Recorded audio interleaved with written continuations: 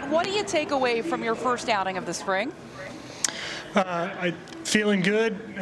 Hit the pitch count because I couldn't throw enough good pitches, and I thought we shaped some good breaking balls and executed some good pitches. So today was a good day. Was there something specifically you were working on heading into this outing that you really wanted to try out there?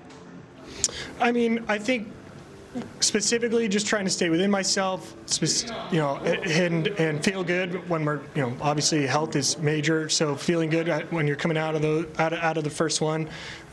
Specifically, those two are important. And then, you want your stuff to be, you either want, I guess, kind of good location, or you want your stuff to be kind of moving the way it should.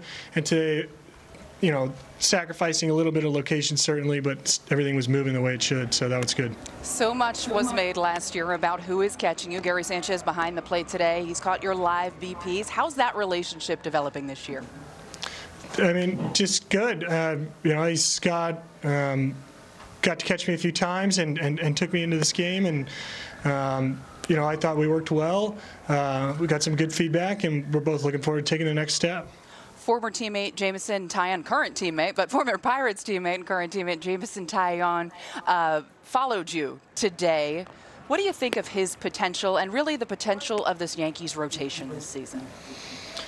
Yeah, I'm excited.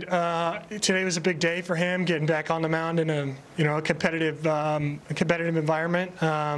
Seeing his name in a box score is going to be exciting for him. It's always a big step for guys coming back off rehab to check this box. I thought he threw the ball well. Again, he's been working with Matt and everybody on pitch shapes and trying to bring some more quality out.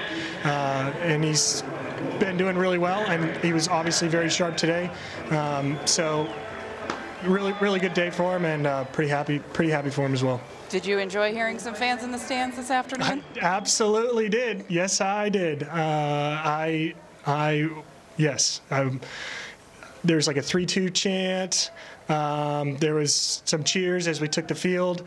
Yeah, very happy to hear some Yankee fans. Hopefully there are even more fans in the future. Gerrit, thanks for the time. Yep. Thanks, Meredith.